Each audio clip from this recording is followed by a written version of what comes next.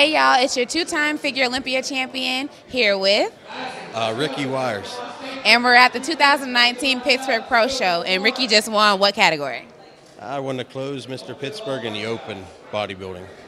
And how long have you been training? I just started competing 2.5 years ago. I've been training for like 9 years.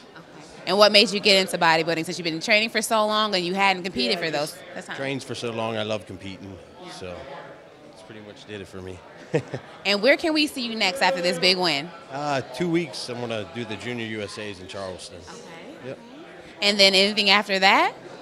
I don't know. Maybe grow.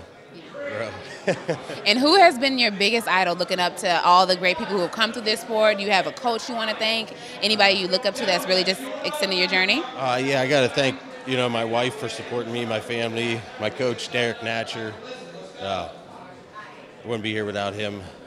It's a lot, and yeah, just all the friends, family support. Just want to thank them all.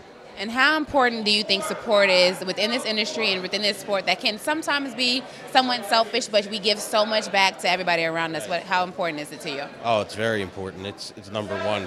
If you don't have people supporting you, it'd be tough to do, this sport.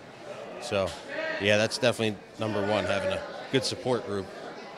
Well, we can see him next up in 2 weeks at Junior USA's competing in men's bodybuilding. So we want to wish him the best of luck. And again, it's your two-time Miss Figure Olympia, Cydney Gillon here, and we're out with NPC News Online.